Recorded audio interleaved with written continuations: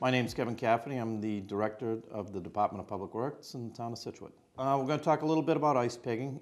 It's a project we recently started doing in Scituate in an effort to clean up some of our older pipes that have a buildup of iron and manganese. What's occurred, some of our wells in the past have higher rates of iron and manganese that are put into the system. After years of not being able to flush the system, we had older pipes. We are now in the process of trying to clean these pipes. We've eliminated a lot of the sources of the iron and manganese, and now we are trying to get the iron and manganese out of the pipes. And the method that we've chosen is ice pigging. The exciting thing about ice pigging is it is not invasive to the system. It's not a pigging of the system, where the pigging typically includes running a football type object through the pipe, and that scrapes the sides of the pipes and cleans it up. The ice pigging is a lot less invasive. It is a slush type pig, so it's a slush ball that runs through the pipe and scrapes the sides of the pipe off as it's traveling. It's made with our own town water. We freeze it, set it up in a special truck, and then we run it through the pipe under the natural pressure, so we're not putting any additional forces on the pipes themselves, so that prevents breaking, and we get a good cleaning of the system. And we started that for the first time recently, this past fall, and so far we've seen good results from it. So while we're out on Kent Street in the Driftway, we took some video that we're going to show you now, and hopefully you'll see the whole process in order, and we can go from there. So what you're seeing here is the truck that makes the ice. This is the slush component that goes in. We're initiating it by placing it into this hydrant. The hydrant will then, it'll go down into the pipe and go down the street.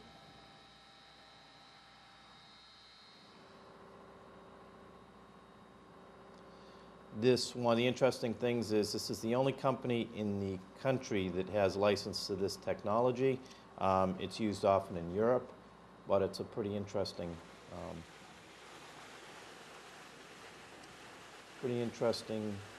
setup.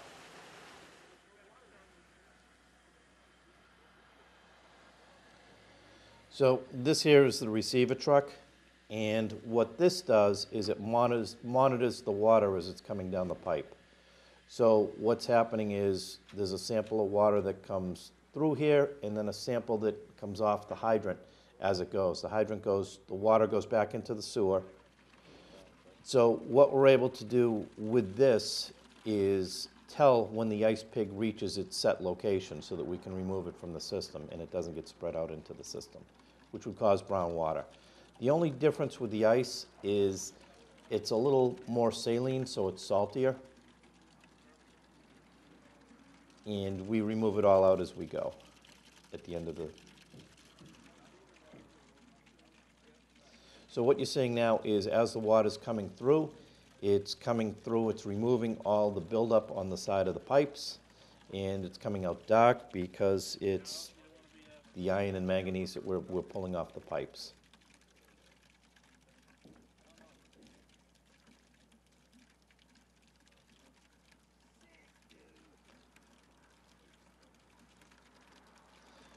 That monitor there we use to watch the temperature. Your standard temperature and pressure are watched the whole time inside the pipe. So as I said before, we can tell when the ice pig is approaching.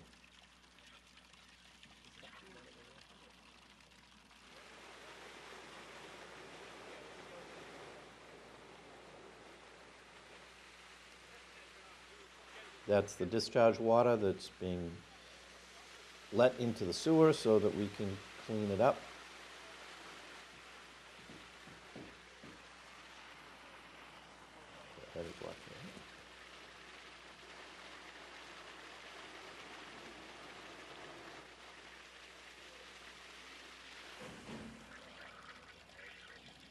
So you can see it was very successful in removing a lot of material from the pipe.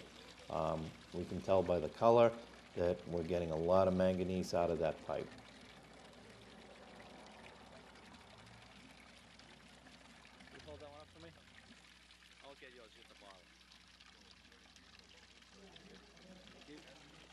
You can see now that's the ice ball, which is basically full of manganese and all the material that was on the side of the pipe coming out now.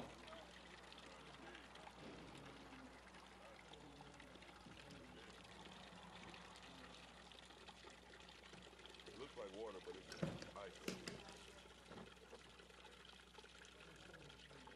It's coming out. I'm falling in. You ain't getting out.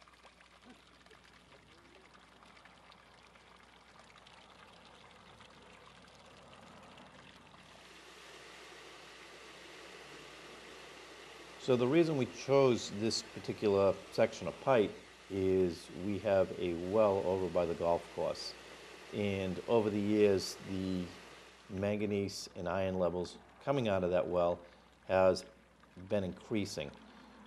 So due to the iron and manganese going into the system from that well, we had a feeling that the pipe did need a good scrubbing. That is the actual ice. They could turn it into a snowball, but you can see all the manganese and all the iron that's been removed. Black stuff's manganese and orange stuff is the iron.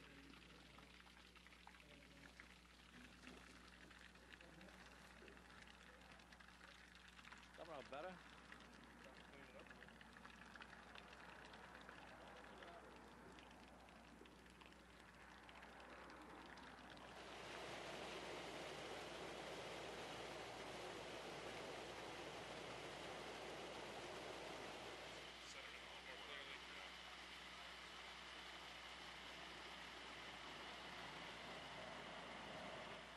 So again, more of the ice. Yeah. It's still pretty warm out. There was not a snowball fight. Well, I guess it is wintertime, huh? Close to it. Now, after the ice pig passes, you can see the improvement in the water quality that comes out. Uniform temperature. It holds for a long time.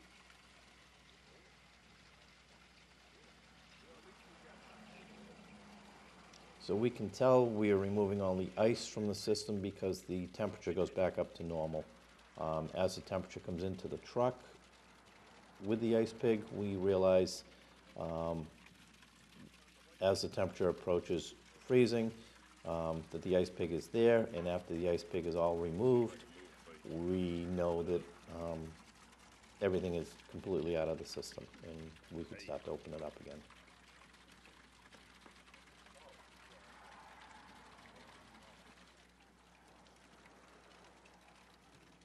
I would be so mad if I had on all white and somebody do that to it. Like that guy that did? Man. Came outside here, so. So they run it, they flush it, until we get clean water.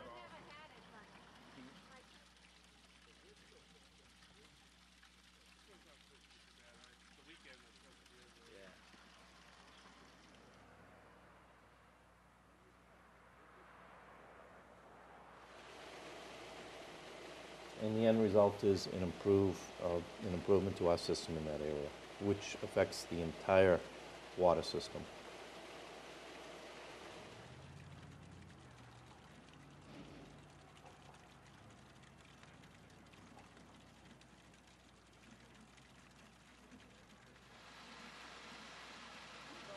I talked to him when he came down here. I didn't want to send him down there. So I talked to Jim. Jim already called him down. Huh?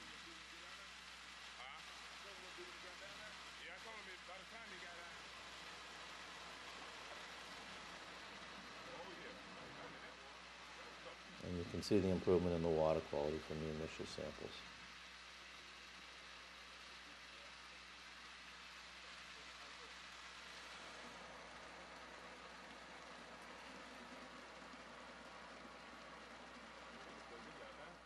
And here's from the beginning. We start off with a tea color. You can see where we were getting the ice through and the cleaning, and eventually we come to a pretty clean product. If you're actually there in person, the end product looks perfect. On the video it might be coming out a little different because you have that red behind it. but it looked really good. Well, one of the questions people ask is, if ice pigging is working so well, why aren't we ice pigging everything, the entire system? That's a possibility in the future, where we are kind of, I don't want to say we're on the cutting edge, but we're looking at this. Not a lot of other towns have done ice pigging. When we were originally talking about doing it, a lot of people were like wondering if the pipes were going to explode or if it was going to be successful. So what we're looking to do is get the lab results and get the amount of material that we removed from the system and do a comparison and make sure it's working out the best for this town. We are looking to expand the program, and we could be expanding it in the future. It is a great tool to have in our toolbox, and it's something that we hope we can use in the future. If people are interested in learning more, you can you can give us a call or check our website, and we can update you on the status, where we are and what we're doing with it, and we can go forward.